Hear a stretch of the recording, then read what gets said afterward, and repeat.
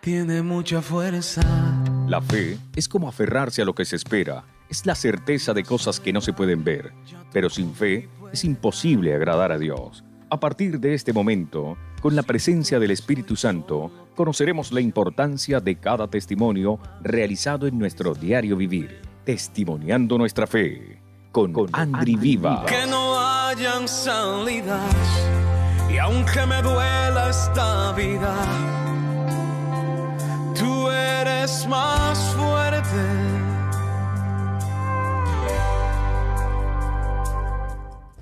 Muy, pero muy buenas tardes, queridos hermanos en la fe. Bienvenidos y bienvenidas todas a su programa Testimoniando Nuestra Fe. Llegamos a ustedes bajo la bendición del Dios de Israel, con la protección del Espíritu Santo y la dirección de la administradora Virgen María de Jerusalén. Desde este mismo momento, estamos todos conectados a través de esta red espiritual, esta red que es la que nos lleva por ese sendero y ese camino del bien, esa red que nos ayuda a poder tener esa sintonía con el Señor, a encontrarnos con Él, a encontrarnos con el amado, con el apreciado, con el que tenemos que llevar siempre en nuestro corazón para poder vivir en plenitud y poder vivir también con esa gracia y ese amor de nuestro Dios. Así que siéntanse ustedes bienvenidos en sus casitas. Vamos a tener un programa para la gloria de Dios en donde podemos tener la palabra, que es la principal, la que nos va a ayudar, la que nos va a transformar nuestras vidas. Y por eso es que vamos a comenzar todos en este mismo momento a hacer esa oración tan importante. Vamos a invocar al Espíritu Santo.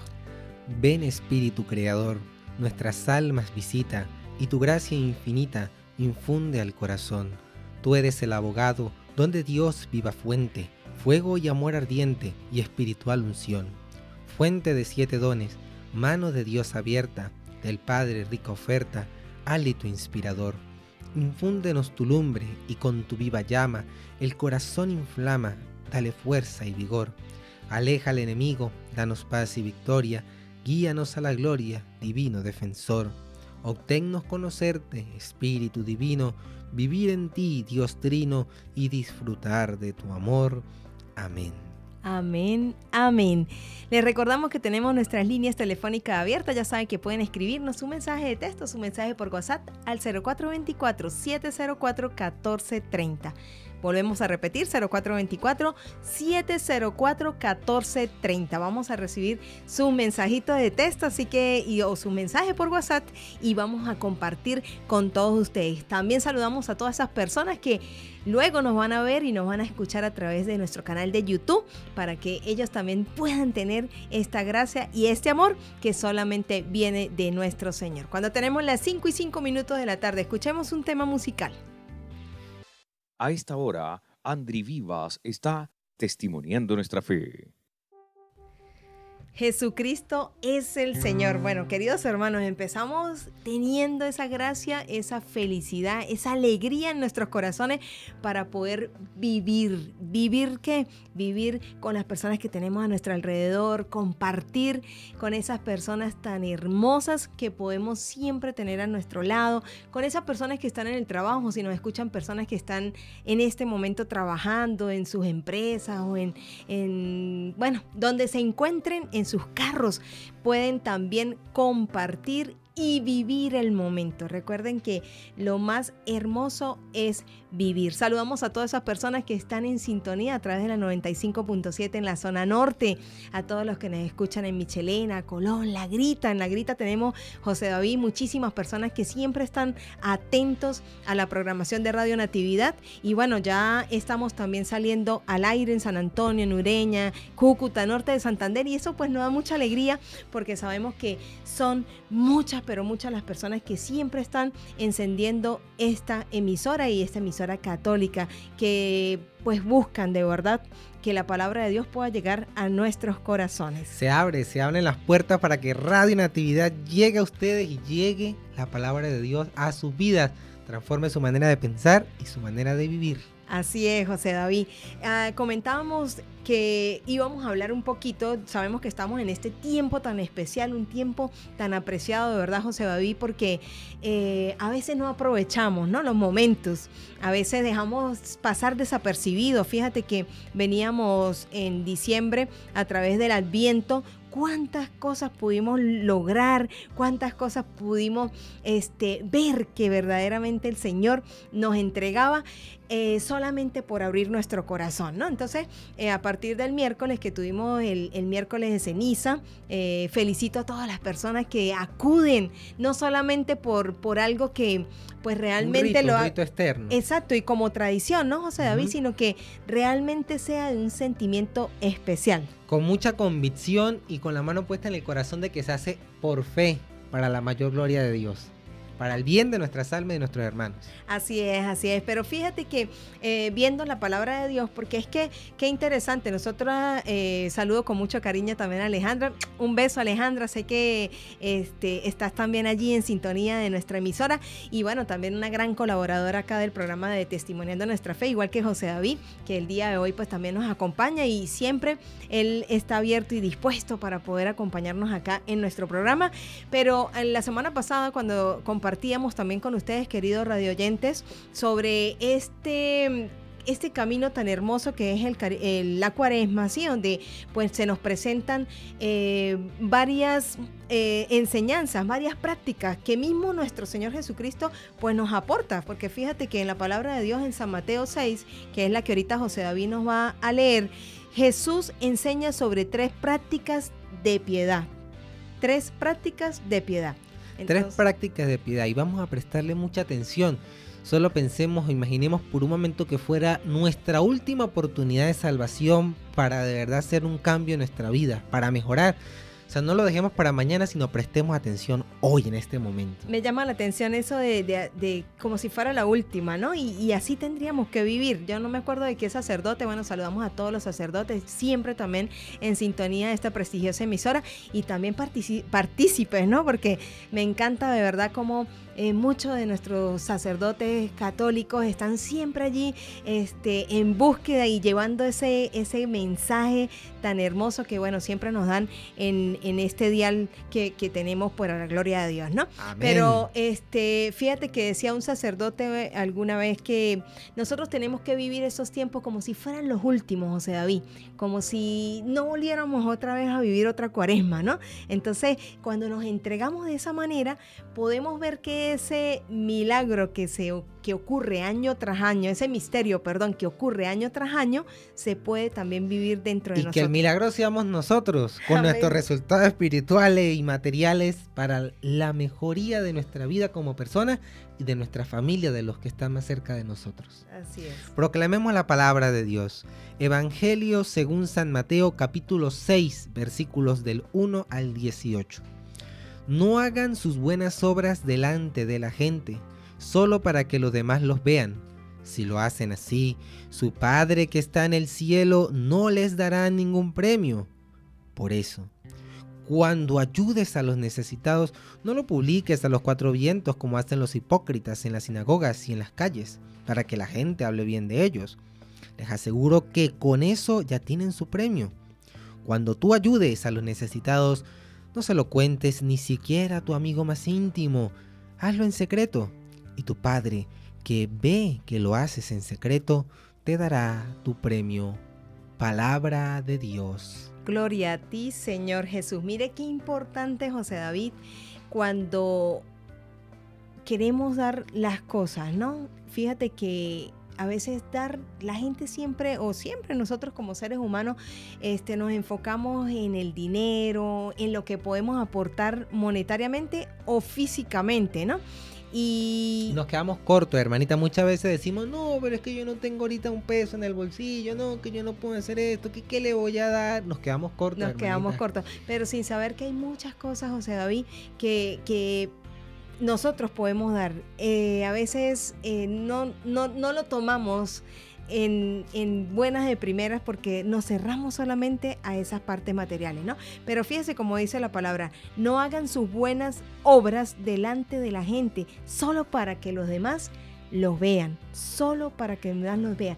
Las obras se hacen de corazón, con la gracia de Dios, primeramente, ¿para qué? Para que podamos llevarle esas... La gracia de Dios aquí dándole la palmadita a uno de soporte para poder hacer las cosas. Para poder hacer las cosas, sí señor. San Mateo 6:6, si tú tienes tu Biblia en la casa, le recomendamos que la abras y leas el primer capítulo para que podamos tener esa sintonía y podamos participar también de este programa que estamos o que tenemos el día de hoy. Escuchemos un tema musical. Y ya volvemos. Andry Vivas está testimoniando nuestra fe. Yo soy el camino firme. Ay, qué bello, ¿no? La luz y la verdad. La luz y la verdad. Dice, yo soy el camino firme. Por mí llegarán al Padre y a la verdad. José Qué David. importante. O sea, se me eriza la piel del sentimiento porque hay que vivirlo con convicción. Jesucristo es el Señor, es nuestro amor verdadero. Amén, amén. Y bueno, eso es lo que buscamos realmente, José David. A veces cuando hablamos de la salvación, tenemos que entender de que Él entregó su vida por nosotros y que nosotros, ¿qué podemos hacer para poder compensar? O sea, sabemos que el Señor no necesita nada de nosotros, pero ¿cuánto podemos hacer nosotros? Porque eso le agrada a Él. Y ahí mismo lo vemos en la lectura, ¿no? Como dice, lo que vayan a dar, dalo en secreto, ¿no? Que Él te va a premiar en público. Claro. Y ese premio en público es ver a nuestros hijos crecer, ver nuestras notas salir súper bien en la universidad, en el bachillerato. Cuántas cosas, ¿no? Buenas amistades. Eso es parte de la bendición del Señor. Uno a veces piensa que las cosas las consigue uno, pero no, es la gracia y la misericordia. Mire, vamos a ser prácticos. Estamos hablando de la limosna, ¿verdad? Bueno, un ejemplo. Imagínate que dos hermanos, ¿sí? El hermano mayor y la hermanita. Supongamos que el hermano mayor está de vacaciones, pero la hermanita que estudia en bachillerato, ¿verdad? Tiene compromisos académicos. Bueno, a ella le toca lavar todos los días los platos de la cena, pero resulta que mañana tiene examen y la niña tiene que estudiar y está estudiando.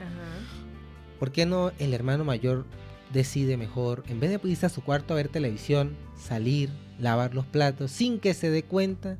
Y cuando la hermanita vaya a cumplir la responsabilidad de repente en la noche, ve la cocina limpia. Eso es limosna, eso es caridad con los que están en casa, porque ahí es donde es el primer lugar donde hay que hacerla. Qué chévere, José David. Fíjate que habíamos hablado, incluso a través de nuestros estados en los teléfonos, habíamos dicho que íbamos a hablarle a los jóvenes, ¿no? Y qué bonito es, y saludamos a Camila, que está ahorita en sintonía, con su mamá y su papito, con Raquel y con Luis. Desde Pueblo Nuevo. Desde Pueblo Nuevo nos escuchan, sí señor, y nos están escribiendo. Y bueno, Camilita, fíjate que ella también tiene su hermanito, y bueno, esas son obras de caridad que al Señor le agradan. Le agradan. Salen de aquí, del corazón. Salen de corazón, exactamente. Entonces, qué bonito es, de verdad que también saludamos con mucho cariño a Davis, que también está en sintonía. Dice, todo en sintonía del programa. Armando está de retiro y Diana. ¡Oh! Fuerte abrazo para todos nuestros hermanos en sintonía. Sí, que están escuchando el programa. Qué bello, de verdad. Mire, eso es el sentimiento verdadero de Dios para cada uno de nosotros, José David. Tenemos otra parte en San Mateo 6, creo que el capítulo 5 en adelante, lo podemos leer. Vamos a proclamar sobre la oración. Pero tú, cuando ores, entra en tu cuarto, cierra la puerta y ora a tu Padre en secreto. Y tu Padre que ve en lo secreto te dará tu premio. Y al orar, no repitan ustedes palabras inútiles, como lo hacen los paganos, que se imaginan que cuantas más hablen, más caso les hará Dios. No sean como ellos, porque su Padre ya sabe lo que ustedes necesitan antes de que se lo pidan. Ustedes deben orar así: Padre nuestro que estás en el cielo, santificado sea tu nombre. Venga tu reino. Venga tu reino. Hágase tu voluntad en la tierra, así como se hace en el cielo. Danos hoy el pan que necesitamos. Perdónanos el mal que hemos hecho, así como nosotros hemos perdonado a los que nos han hecho mal. No nos expongas a la tentación, sino líbranos del maligno. Amén. Amén. Wow, la oración, José David.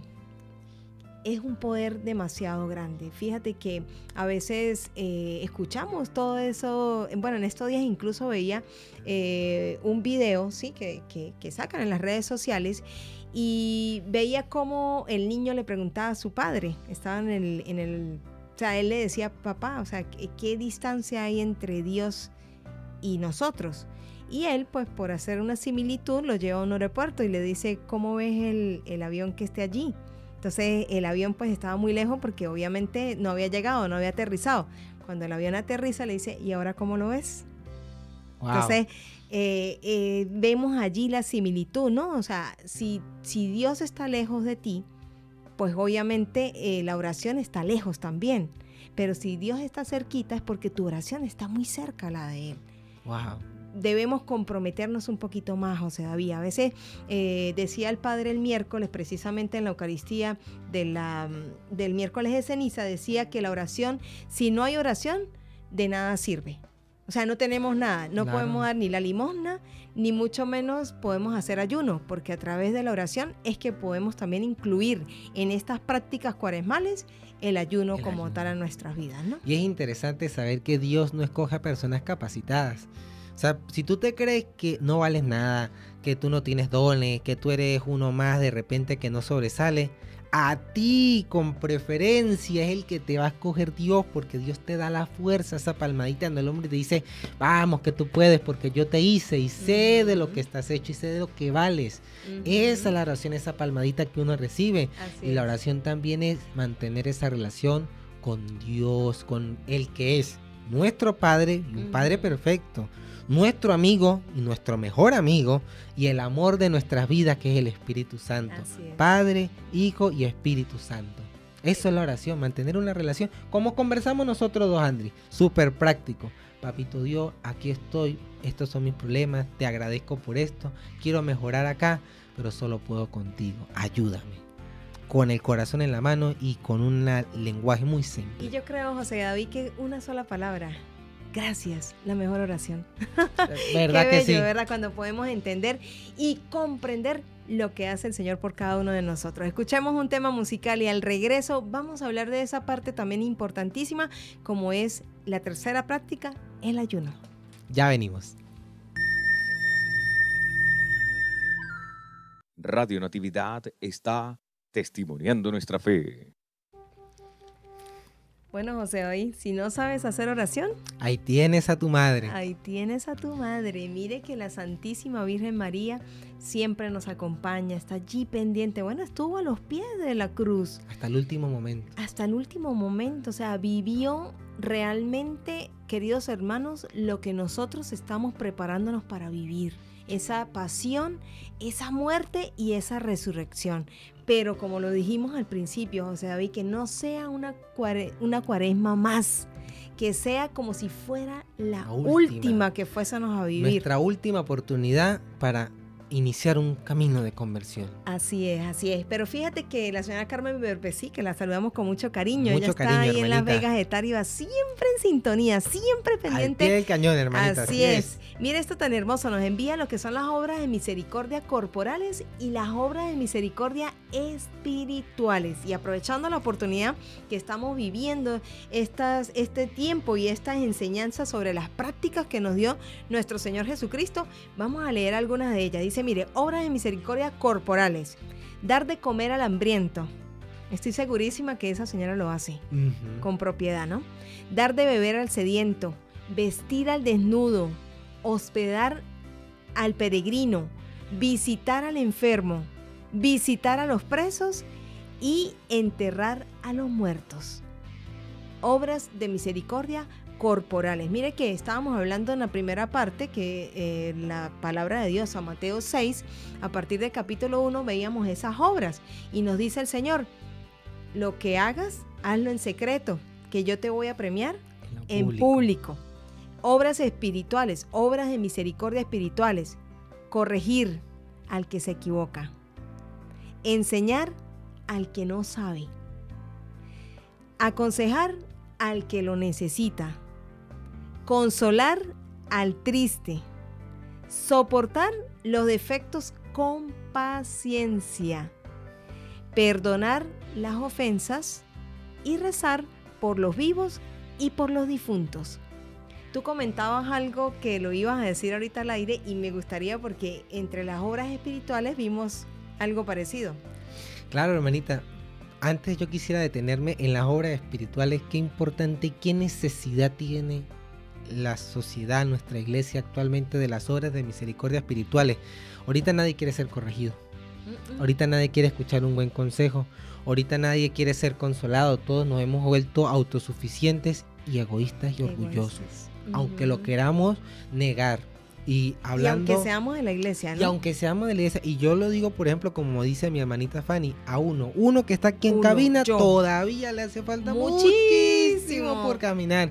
Pero uno tomó la decisión de que el Señor sea luz en uno. Amén. Que no es la persona que está aquí.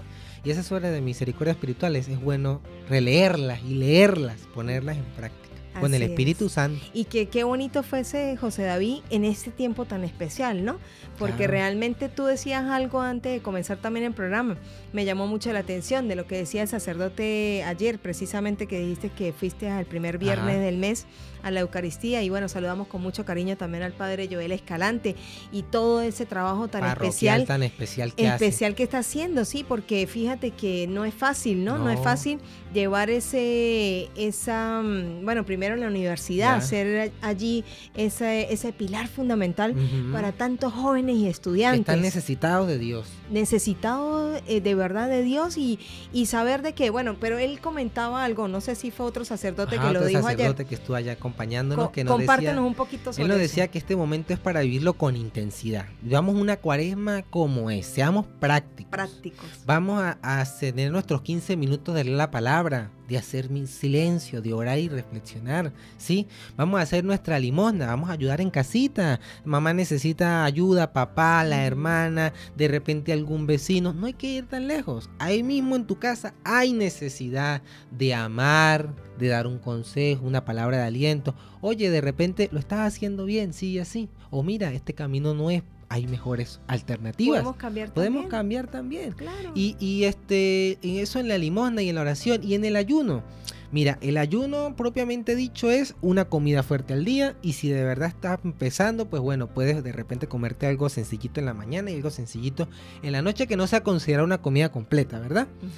Pero también hay una forma de abstinencia que es muy válida también, que es oye, está sonando la canción que te gusta en la radio. No la escuches hoy y ofréceselo al Señor para que te genere voluntad, de espíritu. ¿Está pasando la película que te gusta? Apaga el televisor. En vez de dedicar esa hora a eso, haz oración, ayuda, preferentemente haz oración. Y ofréceselo al Señor. Señor, te ofrezco esta hora que no vi la película, voy a orar. Y el Señor te recompensará en lo público. No tiene que ir uno tan lejos, no tiene que pensar en cosas malas. Esas cosas buenas que nos gustan, que no son tan importantes, podemos prescindir de ellas para buscar lo que es verdaderamente importante. Más buscad el reino de Dios y su justicia, y todas las demás cosas vienen por añadidura. Mire qué importante, decía el padre Gabriel, que también lo saludo con mucho cariño. Padre Gabriel, el miércoles en la misa de ceniza decía que el ayuno es para crecer en la templanza y tener el dominio de propio, ¿no? Dominio de uno mismo. De uno mismo. Fíjate que en la carta a los Gálatas lo vemos, José David, y a todos los que nos están escuchando en este momento.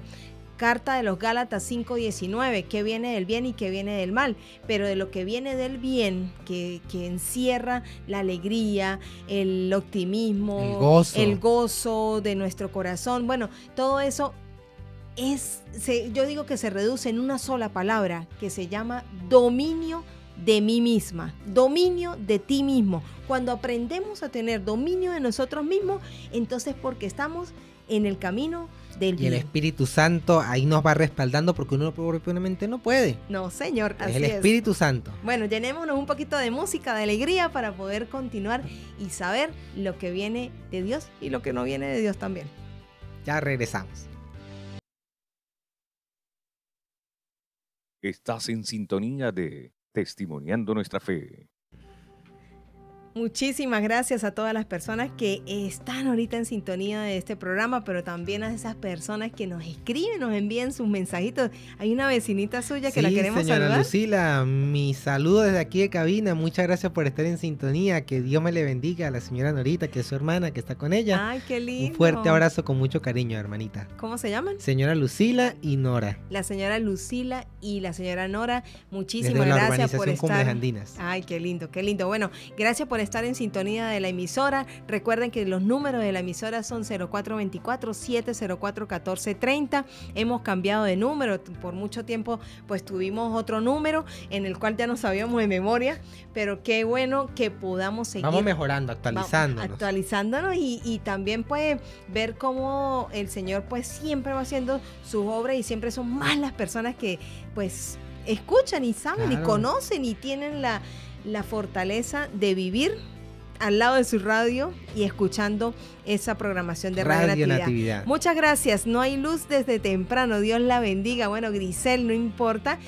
Puedes ver la repetición por YouTube. Así que un fuerte abrazo para ti también y para todas esas personas que no han podido conectarse o no han podido colocar porque no tienen energía eléctrica en sus casitas, pero el Señor sabe que luego, posteriormente, ustedes se pueden meter por YouTube, www.radionatividad.com o entras a YouTube y revisas el programa Testimoniando Nuestra Fe y le puedes dar me gusta también para que podamos también participar y seguir evolucionando para ustedes. Amén. Todo para la gloria de Dios y el bien de nuestras almas. Así es, José David. Bueno, ya pues hemos hablado un poco, José David, de lo que son estas prácticas cuaresmales, lo que debemos ir integrando cada uno en nuestras vidas. Recordemos, queridos hermanos, que no es fácil, que no todo tenemos que hacerlo al mismo tiempo. O sea, de repente podemos ir cumpliendo con una, luego cumplir con la otra, pero el día a día es lo que nos va a ir dando. Yo me gustó mucho, como le dijo el sacerdote a usted, que había que hacerlo muy... Hay que ser práctico. Me decía el padre, me decía el sacerdote. Usted tiene que ser puntual y práctico para no divagar y poder cumplir el objetivo.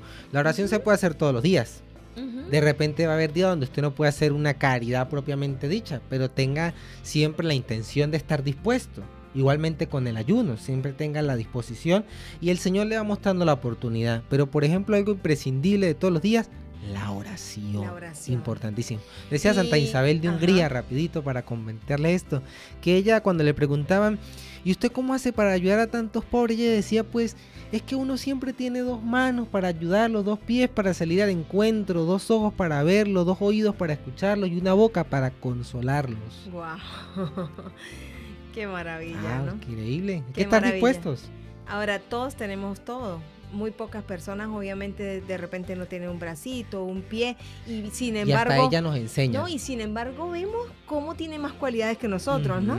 Desarrolla unas cualidades tan espectaculares admirables. Que uno dice, wow, o sea, el Señor sabe cómo, cuándo y dónde, ¿no? O sea, sí, es a increíble. cada quien lo que verdaderamente es capaz de hacer. Y bueno, eso es lo que le llamamos ahorita, queridos hermanos, en este tiempo de cuaresma, en este tiempo de reflexión, en este tiempo de conversión. No dejemos pasar este tiempo tan hermoso. Tenemos que vivirlo en plenitud. Tenemos que saber de que si no puedo hoy asistir a la Eucaristía, voy mañana, pero voy mañana, porque es el verdadero secreto para poder vivir en paz, tener amor en nuestro corazón. Y de repente, ¿por qué no alejar los pensamientos negativos que tenemos en nuestras mentes? Todas esas cosas son basura, hay que sacarlo de nuestra mente, de nuestro corazón, esas esclavitudes, todas esas cosas que nos atan. Ser nosotros mismos, porque eso es lo que quiere Papá Dios. Así es, José David. Fíjate que tú decías también lo importante que es agarrar el hábito de cualquier cosa, o sea, así sea de la oración. Cuando estamos empezando a entrenar en el gimnasio, el hábito lo agarramos poco a poco, claro, y asistiendo perseverantemente todo el tiempo, constante allí. Exactamente. Entonces la oración es lo mismo, la Eucaristía es lo mismo. Si nosotros queremos crear ese hábito para poder asistir a la Eucaristía todos los días, simplemente hay que hacerlo. Hay que hacerlo. Usted empieza y después, cuando ya el Espíritu Santo lo toma más bien, usted mismo dice, ay, cómo tengo yo de ganas de ir a misa, cómo tengo yo de ganas de rezar el rosario, de hacer mi oración. Se va a dar usted cuenta que no es mentira, es la verdad, con mucho amor. Sí, señor. Bueno, y fíjense que no nos podemos ir sin que podamos volver otra vez a repetir esta cita bíblica que hemos dejado para todos ustedes el día de hoy. San Mateo, capítulo 6, versículo del 1 al 18. San Mateo, capítulo 6, del versículo 1 al 18. Recordemos que todo lo que hagamos en secreto, el Señor nos va a premiar en público. Y no creamos que nos van a montar en una tarima y nos van a decir, ¡viva! Excelente, y muchos aplausos. No. Ese premio viene en recompensa de todas las cosas que vemos. Que vemos, José David, porque cuando vemos a un hijo bien educado, con valores, cuando vemos esa esposa o ese esposo que el Señor le entrega a nuestros hijos, cuando vemos esa jefa transformado, ese jefe transformado de nuestros trabajos para ser mejor, para poder apoyar y ayudar, eso yo creo que es la recompensa máxima. Cuando se te acercan y te dicen, oye, tú tienes algo, te veo diferente, te veo radiante, te veo feliz. Ese es el premio en lo público. Y uno ni siquiera está buscando aparentar nada, sino uno es el que es por la gracia de Dios. Así es. Y ese es el objetivo principal. Así que ya saben, queridos hermanos, tenemos que buscar la excelencia en todo. El Señor es el que coloca en nuestras vidas todo ese don, pero nosotros tenemos que saber aprovecharlo. José David, muchísimas gracias por acompañarnos el día de hoy. Gracias a usted por invitarme y gracias a Dios por la oportunidad. Claro que sí, bueno, aquí las puertas están abiertas y usted también, querido hermano, que hoy estuvo aquí escuchando este programa en esta emisora tan prestigiosa como es Radio Natividad, la emisora católica del Táchira. Muchísimas gracias, que Dios y la Santísima Virgen los siga bendiciendo. Y San José me los bendiga. Amén, para que podamos ser luz y llevar esa luz a todas esas personas que tenemos a nuestro alrededor. Estuvimos con ustedes bajo la bendición del Dios de Israel, con la protección del Espíritu Santo y la dirección de la administradora Virgen María de Jerusalén. Nos vemos a continuación en el Santo Rosario. No sea parte del dial. Feliz y bendecida tarde para todos. Dios les bendiga. Hemos llegado al final de cada testimonio en Testimoniando Nuestra Fe. Desde ya, comenzamos con una nueva obra, guiados por el Espíritu Santo de Dios. Dios los bendiga. Dice la palabra de Dios en Isaías 41:10. Así que no temas, porque yo estoy contigo. No te angusties, porque yo soy tu Dios. Te fortaleceré y te ayudaré. Te sostendré con mi diestra victoriosa. Definitivamente, tú eres más fuerte.